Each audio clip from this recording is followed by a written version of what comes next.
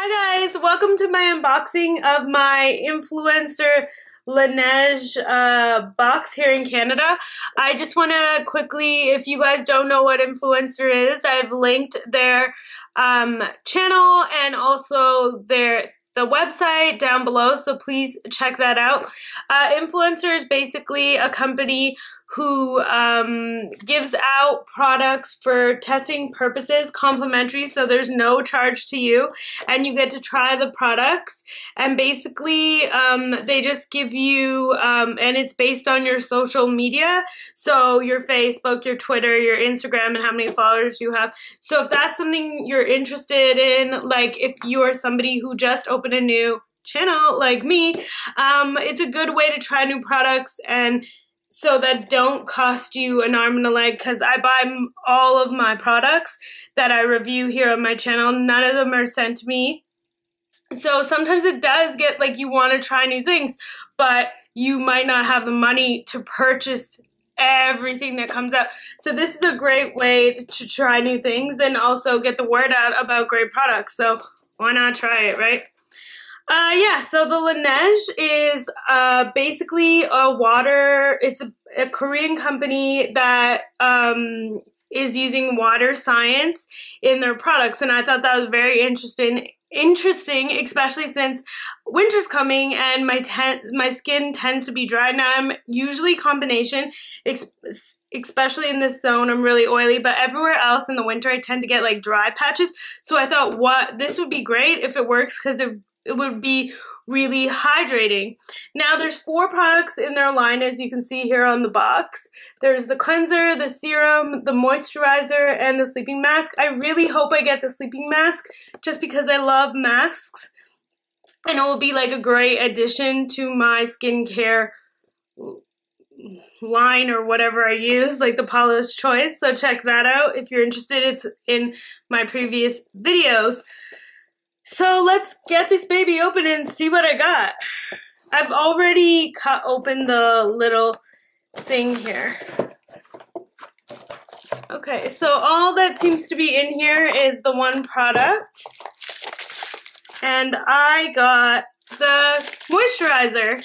So it's not too bad. I do already have a moisturizer that I like for morning and night, and I believe this but you never know, like intense hydration, I might need that. So yeah, what it says it's called a water bank gel cream. It's cooling, non-oily gel cream, hydro, ionized water, mineral water, why can't I speak today? Absorbs instantly, delivers 8 moisturizing maximal minerals deep into your skin. Strengthens your skin's moisture barrier, circulates and retains moisture all day, protects and smooths skin, and their instructions are gently spread this from the center of your face outward after you use the serum. Now, I have my own serum from my Paula's Choice, so I won't be doing that, but I will be trying this. Woo! Ooh, nice! It comes with a little spatula, so you don't have to actually stick your finger in there. I'm liking that, because I don't like the hygienic. And look how pretty the bottle is, guys. The bottle's so pretty. I love the design of this. So let's open it up and check out the consistency. Get the plastic off there. Oh, so it does look pretty gel-like. You can check that out. Okay. Interesting.